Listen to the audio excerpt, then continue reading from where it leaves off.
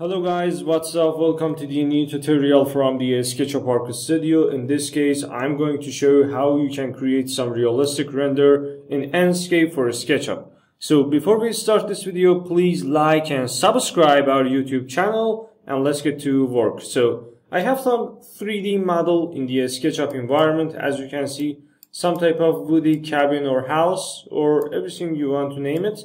Something like that, and this is the environment that we have in here. So I will click on the Enscape in here and you can see the final result in the Enscape. So I'm on the fly mode and I can move in my environment very simple and easy. All the trees have some type of fine details for this job and it's really important.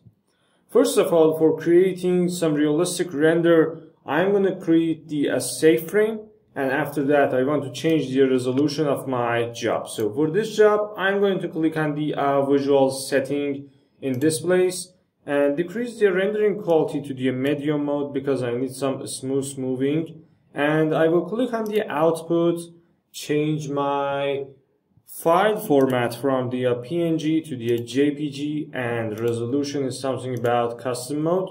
So for this type of job, I want to use some type of portrait resolution. So I will increase this number to the 2400 and I want these aspect ratios 0.8. So I will close it right now and this is the fine resolution that I want. So I can pick my camera shot like that, very simple and easy. Something like this, for example. And I want to press F on my keyboard, click on the create view and start to adding my camera setting. First of all, I want to unlink my job from any type of visual setting and I want to add it to my favorite scenes. So I will change the CAD name to the render TX, for example. My X coordinate is about 42.36.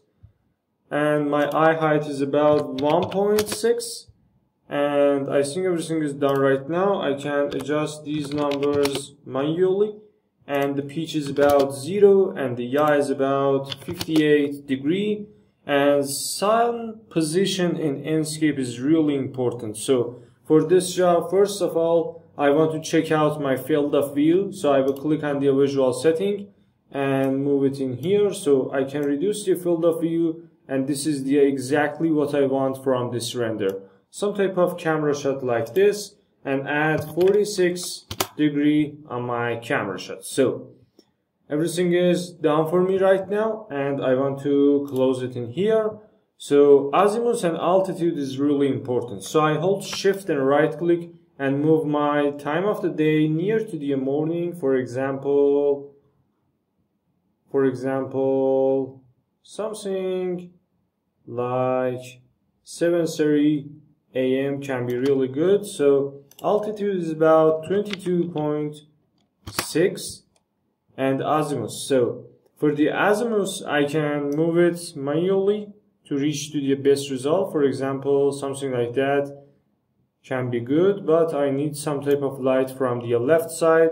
So I can move it to reach to the best result. For example, something like this, for example. Alright. I want to add the 164 for the azimuth and click on the create view in here.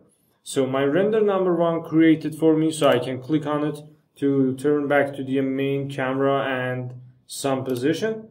And now time for the rendering. I want to click on the visual setting and start my rendering job from this box in here.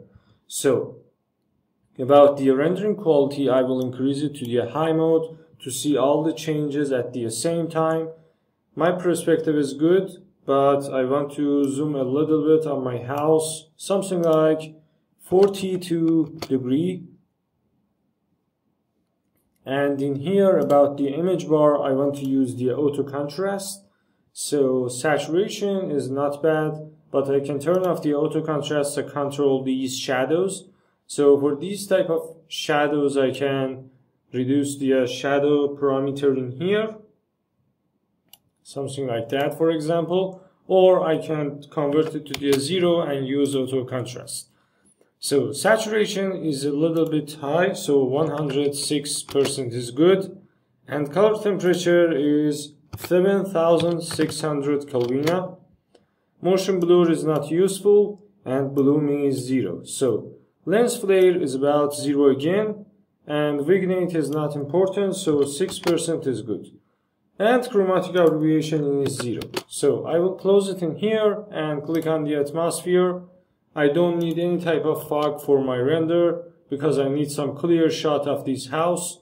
And sun brightness is something about 90%. Shadow sharpness can be increased to the 88. And artificial light brightness about the interior lighting. So I will minimize the Enscape for now and click on the SketchUp. So as you can see, we have some type of sphere lights inside this house. So I will select one of them, click on the Enscape objects and increase the luminance intensity, and you can see the changes inside of the house. So I want to get some value about 40,000 candela, and it's good right now, and I will close it. As you can see now, we have better lighting in here, so I can maximize the Enscape again, click on the visual setting, and in the atmosphere, I can increase or decrease the artificial light brightness to the 76%. So now we have better details in here. Ambient brightness related to the indoor lighting. So it's about 56 and the wind is about 0. So I will click on the skybox. I don't need these type of clouds, so I will turn off the Cyrus amount. And I only need these clear clouds in here. So when I increase the density, absolutely we will have some type of cloudy weather. But when I decrease it, I will have some type of clear GI lighting. So the density is about 44% and variety is about 56%.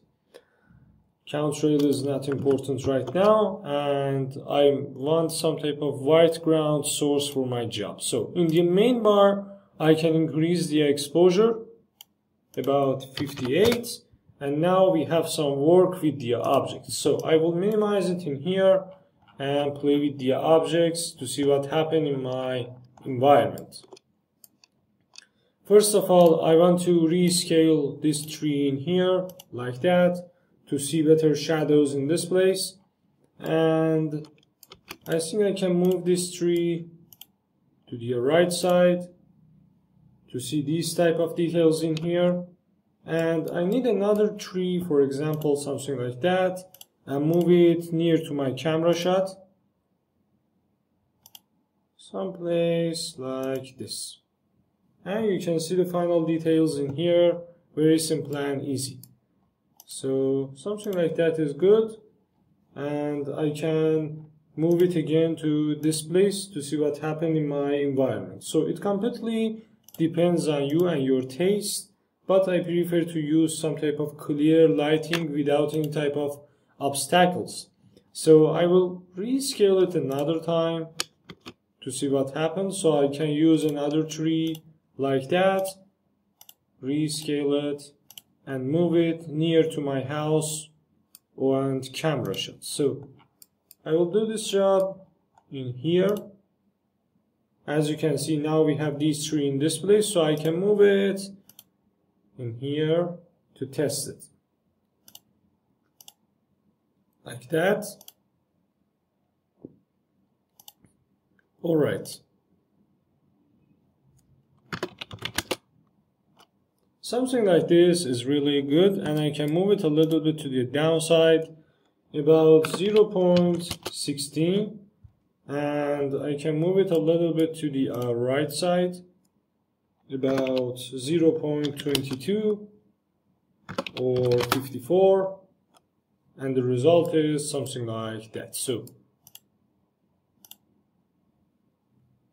now time for the rendering. So I will click on the screenshot button in here and save it on my desktop as the JPG. So we create these type of renders very simple and easy, only in a few minutes. If you like this video, please like and subscribe our YouTube channel, and goodbye.